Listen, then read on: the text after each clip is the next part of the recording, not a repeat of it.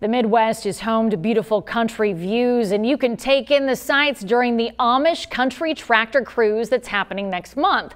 You're looking at pictures from past rides. This year's 46-mile cruise will start in Arthur, Illinois. It will take riders through several communities in the heart of Amish country. The cruise director is expecting a record crowd of 200 tractors. The money collected through this event will be used for high school scholarships.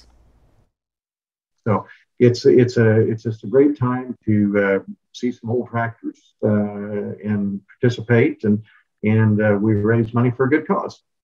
Mark your calendars. The Amish Country Tractor Cruise is coming up on Saturday, June 18th. Registration opens at 6 o'clock in the morning local time. That's at Yoder's Kitchen on Illinois 133.